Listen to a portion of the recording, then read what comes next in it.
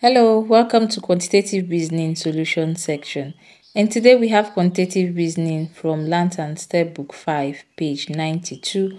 Thank you for joining in today. And to our new viewers, kindly subscribe to this channel for more quantitative reasoning solutions and problems.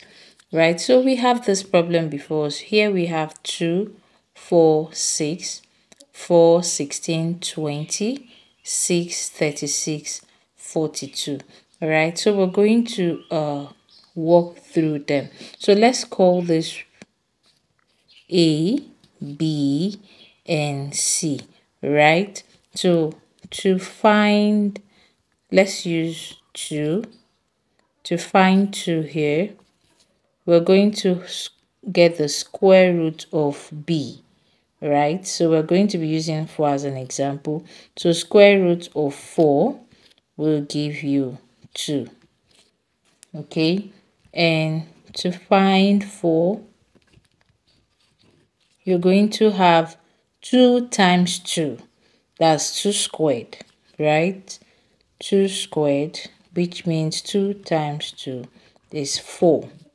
And to find 6, we're going to have 2 times the next number after 2, not here. If you're counting your numbers, after 2 we have 3, so we have 2 times 3.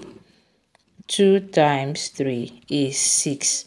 Okay, so that is it for this. So let's assume we want to find this 4 here. So we're going to have square root of 16 is 4. To find 16, we have 4 squared, that's this 4 squared, equals 4 times 4 is 16. And to find 20, I'm going to have 4. The next number after 4 is 5. 4 times 5 is 20. Right, so let's look at this. To find 6, we're going to consider the square root of 36 is 6. And to find 36, we're going to have 6 squared, which is 6 times 6, 36. And to find 42, we have 6. The next number after 6 is 7. Times 7 is 42.